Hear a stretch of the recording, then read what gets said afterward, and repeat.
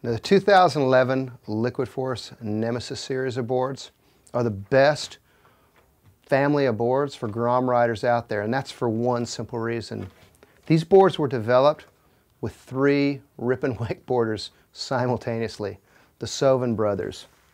And what was really cool is years back when I was developing these boards, working with Philip, Robert, and Jason, they're all at different sizes, all at different stages in their riding, and each brother just wanting to beat his older brother, to get better in their riding and to just improve and progress.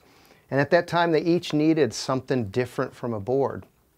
And so we put that all into a family of boards, starting from a 111, going to the 118, and moving up to the 124. Each board in the Nemesis family, it progresses, improves. The bottoms become more defined as the needs of a rider, as they grow and become a better rider, want more out of their board. And the most forgiving shape is our 111. It's the smallest, it's got rounded edges, a softer curves, and a really simple bottom. As you move to the 118, the rocker increases, the edges become more defined, the fins become a little deeper, and it just has more bite and hold.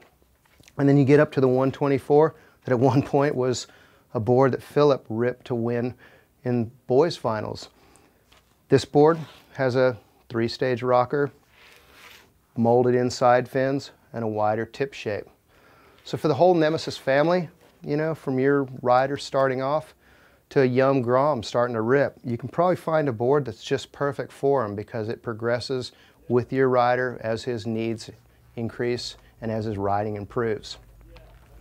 We combo the Nemesis with our domain binding.